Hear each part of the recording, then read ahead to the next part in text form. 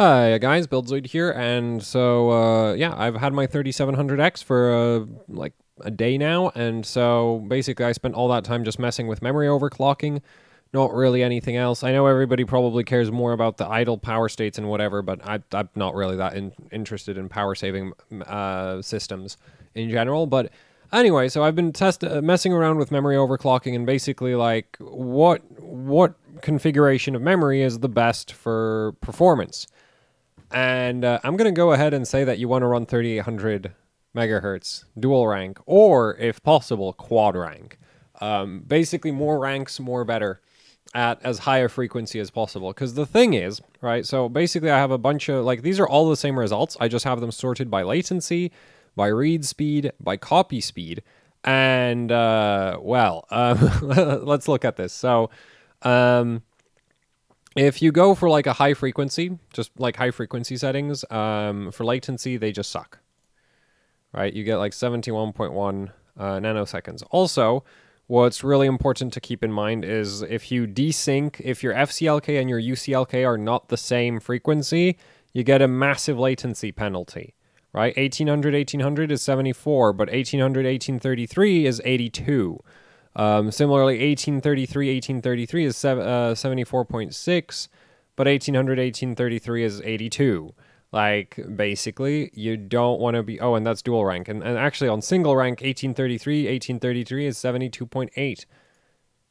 You don't want to run your FCLK desynced with your UCLK. Now, on the flip side, you also can't like synchronize your like if you're running a high memory frequency, like say 4266, your UCLK is really low. So you might be tempted to do what I tried here, where it's like, yeah, let's sync up the FCLK to the UCLK. That way, we're not going to have that latency penalty. Well, I don't know if there's still if that latency penalty disappeared, because what I do know is that at low FCLK clocks, like say 1067 megahertz, performance just sucks in general. Like, it just sucks in general. So that's kind of the thing. If you want good latency, you're going to be running UCLK and FCLK equal. Overall memory system performance does scale with just FCLK clock speed. So you're basically like, if you're overclocking a Ryzen 3rd gen CPU for like memory overclocking, what you're going to want to do, as far as I'm concerned, is you're going to want to get a memory kit that can run relatively high frequency, at least 3800 megahertz or higher. That does not mean you need to buy a kit spec'd for 3800 megahertz. You can go and buy like a 3200 CL14 kit. That'll probably do 3800 megahertz just fine. In fact, all of my dual rank results here are on a 3466 CL16 kit from Corsair. So, yeah, you know, it's like like you basically want to buy a kit where you know that it should be capable of hitting up to say 4000 megahertz. It's kind of the requirement. And then what you're going to do is you're going to loosen out your timings, and then you're going to raise your FCLK until it doesn't, like, you're going to raise your FCLK and match it at every step with your memory clock speed, and you're just going to run some awful timings. It doesn't matter, right? You're going to fix the timings after you've hit the frequency limit of your FCLK, because some CPUs will go, you know, Silicon Lottery applies to everything and everything and anything. Like, to some extent, it even applies to PCBs for motherboards, though those aren't made out of silicon. But anyway, the memory controllers are, so you might find that some chips might be able to run like 1933 FCLK, some chips might not be able to do 1900. I have one chip, and I've not actually stability tested much at all, as you can probably tell from the side right here. So I don't know if 1900 is stable on my chip, but it boots, and I can do benchmarks on it, so I'm just rolling with 1900 for all of this testing. So with this chip, probably like for best performance, you're going to want, like, I want to run 3800 megahertz memory clock and 1900 megahertz FCLK, because that way the UCLK syncs up with the FCLK, and we don't get a latency penalty, and right, we get these nice latencies right here. Now, you know, if I did try to push like high frequency and like with decent timings to see if we can't bring the latency down to be at least somewhat comparable with the like one-to-one like UCLK one-to-one with MEMCLK. but it's not possible. It just isn't, because it is such a massive latency hit. Like even 43, 33, 16, 20, 10, 20, 36 is still higher latency at, oh, and that's with tweaked subtimings, whereas this is on all auto subtimings, is still higher latency than 3800 megahertz. Not by much, but it is still higher latency. And if we look at read speeds, we actually kind of see just, you know, more of the same. Like dual rank just absolutely dominates the top end at 3800 megahertz tight timings. So yeah, and by dual rank, I mean this is a 2x16, so that's a 32 gig memory configuration. Also, I'm doing all of this testing on a Gigabyte X570 ITX motherboard, if anybody cares. So yeah, I don't yet have any other X570 boards to test with. I do intend to do some testing on some B450 boards, as well as some X470 boards, but yeah, I don't plan to, like, I still have tons of X470 boards lying around, but I don't really feel like testing every single one of them, because, well, some of them are just not very like, I don't like working with some of them, so that's kind of that. Anyway, yeah, so dual rank, just, you know, for read speed, dominates just across the board. By here, you know, good timings on single rank works well as well. High frequency comes in at around here, right? So basically, like, the thing is like, yeah, you can put a lot of time and effort into getting high frequency to somewhat like start catching up to just like lower frequency settings, but in my opinion, that's just the wrong way to go about it. The other issue is that the memory controller on Ryzen 3rd Gen, it is a lot better than on like 2nd Gen or 1st Gen, but it's still not incredible. It's still not like Coffee Lake grade. So basically, 4400 megahertz on Samsung B-Die for me, at least with this motherboard and this CPU, seems to be the absolute, like, seems to be the limit. Maybe also we will see some BIOS updates that make higher frequencies possible, but right now, you know, and I didn't put a ton of effort into this, obviously just spent a couple hours doing this, so maybe I need to, like, tweak the termination resistances and that kind of thing, and drive strengths and that, and maybe I can get even higher frequencies working, but initially, my impression is it's just, like, not worth the effort, because 4400 megahertz is barely stable at all. Like, this regularly doesn't, like, if you restart a few times, this doesn't post. So that's not stable at all. It's also not even that fast, right? Even with, like, well, for whatever reason, that's faster than whatever these settings are. So that's fun. 4333, like, okay, so, you know, somewhat actually fast, but still, it's like, that's the limit of what the, like, kind of the limit of what the motherboard can do. Now, also, if I had Micron E-Die, then I could probably run higher frequency, but I still don't see why I would do that instead of just running dual rank. Like, seriously, because more RAM at lower latency, similar throughput, why would you run anything else instead? Right? Like, I'm just not seeing a scenario where you can, because you'd basically need to hit, like, I don't know, like 5 gigahertz memory clock or higher at very tight timings to even begin catching up to something like a 3800 megahertz dual rank configuration that, like, isn't even that incredible, right? Like, and here, if we go by copy speeds, this is, like, the only place where 4333, like, where, you know, 1 to 2, I mean 2 to 1 UCLK mode actually kind of doesn't completely suck, but it's still worse than dual rank. Even with, you know, kind of lame timings, it's worse than dual rank, even for copy speed. So it's just like, I don't know why you'd bother with a 2x8, like, if you care about just raw performance, I don't know why you'd bother with a, like, 2x8 high frequency configuration, because you get a latency penalty, your read speed isn't really that high, your copy speed really isn't that high, and your write speed, so write speed, at least on, like, a 3700X, which is a single CCX, or no, not CCX, but single CCD, so core cluster die, that, like, you know, like, the write speed is basically just an FCLK benchmark, right? So you can see, like, 1900 here. They all score the same. So this is not affected by memory settings on the single CCD chips. It's just a, yeah, like, it's literally just a FCLK benchmark, right? So you can see how that correlates right there. There's 1900 and it scores the same as those, right? So, yeah, 1833s, score like that.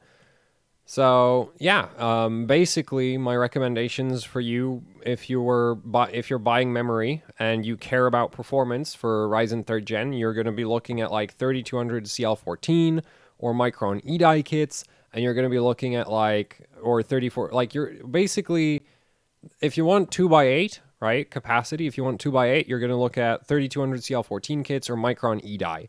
And you don't even need incredible Micron E-die. You can just run pretty much any Micron E-die and it'll be okay. Now, the thing you need to keep in mind with Micron E-die compared to B-die is that, compared to Samsung B-die, is that Samsung B-die runs tighter TRFC, tighter TRCD, tighter basically everything. Like slightly better timings for basically everything. Whereas E-die is a little bit easier to drive. So E-die actually is easier to clock higher speeds on, but it doesn't do as tight timings. So, you know, which is basically irrelevant if you're going to be doing around 3800 megahertz anyway. But potentially for something like a dual rank or a quad rank configuration, that actually gives you an advantage, because being easier to run in quad rank is actually kind of like, that starts being a sort of like, can the memory controller drive that much memory? So their E-die might have an advantage. So basically, 2x8, you're going to be looking for E-die, like Micron E-die kits and Samsung B-die. Micron E-die is really cheap right now. Though you can also go with like Hynix CJR-based kits, but I wouldn't, like, they are in the right frequency range. I'm just not sure about how they do in terms of timings. So I haven't tested any CJR, but I'd assume CJR doesn't do too badly. Now, if you want to push, you know, 2x16 memory configurations, then you're going to, like, again, it's just Micron E-die or Samsung B-die, and this is probably going to be the performance sweet spot in terms of, like, how much money you have to spend, especially for E-die. I think, like, you can probably find a 2x16 or a 4x8 configuration of E-die for less money than a 2x8 high-frequency B-die configuration. Because I know, like, you can buy, like, G-Skill now does a 3600 megahertz CL14 memory kit, and it's like, it's expensive. It's pretty damn expensive, and it's just like, well, you could instead just buy, like, 32 gigs of E-die for probably close to the same price, overclock it yourself, and probably get maybe even better performance, because the thing about dual rank is it literally gives you extra performance per clock and per timing. Actually, mostly per clock, because the whole benefit to dual rank is that if you have multiple memory ranks, you can interleave your memory access, which means that while one DIMM is busy doing something like TRFC or like doing refresh or something, you can use the other memory rank, like you can access data from the other memory rank. So yeah, I really need to get more, I need to get more variety into my memory collection, which is just an eternal struggle for me, because it's just like CPUs to buy, motherboards to buy, and then of course there's my endless addiction for old irrelevant graphics cards, which makes it really hard to also buy memory. But yeah, it's like, so far, you know, performance-wise, I'm going to say you'll want to go for whatever FCLK, like you don't need a 4000 megahertz plus memory kit. Now, that doesn't mean you can't go and buy a 4000 plus megahertz memory kit, because I have noticed that there are now some really like low-cost B-die bins that are like 4000 CL19 or 4400 CL19, and they go for relatively low prices. Those are still those are probably pretty good options for as memory kits to buy. Because you can still manually tune them to run like 3800, you know, 3800, 14, 15, 8, 15, or whatever timings they can do. Even 16, 16, 16, like, doesn't do that badly. Latency wise, you know, it's not incredible, but still better than even like, you know, say like similar timings, but like more than 500 megahertz more. And it's just like, yeah, better latency than that. Because of the UCLK to FCLK penalty. So, yeah, that's kind of all there, you know, kind of all I have to say about sort of memory and FCLK performance scaling on Ryzen 3rd Gen is just like, don't worry about memory speeds in excess, like, especially like if you actually bought a kit and ran it at 4000 megahertz, you'd probably be getting like the worst memory performance possible. because you're just like, because you can kind of make up for the latency hit with like really aggressive timings at high frequencies, but it's just like if you're running like 3866, like, yeah, 3866 or 4000 megahertz or like 4133, you're just high enough in frequency that your UCLK and FCLK will be out of sync, but you're not high enough to make up for any of the performance penalty. So those are like, if you're going to run XMP, buy a kit rated for 3600, 3733, or 30. I don't think they make 3800 megahertz rated kits, but if you do find one, that's what I would go for. Keep in mind that also the FCLK does not automatically go above 1800 megahertz. So if you buy a kit that's like 3733 XMP and you enable the XMP profile, your FCLK will be at 1800 megahertz, and you're going to get that lovely latency penalty from the different clock speeds on the two regions. So yeah, you really like, so basically 3600 is like, if you want to just brainlessly enable XMP and go about your day, 3600 is for you. If you want to, like, if you're okay with manually configuring the FCLK, you can buy something like a 3733. And if you are willing to put a lot of time and effort into things, you can just kind of buy whatever, right? Like, as long as it's Micron E-die or Samsung B-die, and you know, you can go for like dual rank. You can go for like, I really want to test quad rank once. Well, I don't have quad rank, like I don't have a quad rank memory configuration available to test with, but I'm gonna get my hands on that, but eventually. So. But yeah, like if you're on a 4-dim board, then you can go for quad rank. If you're on a 2-dimmer, then, you know, dual rank is going to be the maximum you can run. And yeah, and the funny thing is, like, yeah, basically 3600 to 3800 is where you really want to be in terms of like frequencies, because that's where your FCLK and UCLK can stay synced up, and then just get the timings as low as possible in that range. So that's kind of nicer than like Intel. In a, like, tuning wise, it's nicer to deal with this than like Intel, where on Intel, like, you can go all the way up to like 4800 megahertz quite easily on some other boards, and then it's just like, okay, so, you know, with this set of timings at 4800 megahertz, is that actually better at like than this set of timings at 4400 megahertz, or this set of timings at 4200 megahertz, or it's just like, no, here it's quite simple. You run 3800 and you run the tightest timings you can, and that's going to give you the best performance. And then once you run out of timing headroom, you just want to start stacking memory ranks on top of that. Whereas, yeah, and high frequency, I just wouldn't worry about whatsoever, because it's just not winning any of these configurations, right? Like, dual rank just wins everything. And none of these are stable settings. Right, like, well, some of these are probably stable, but the high performance settings aren't stable. So, yeah, because I've not been testing them. Because the thing is, if I had to test them, then this would take probably 20 times longer to do all of this. So, yeah, that explains why I don't test memory for every single performance level.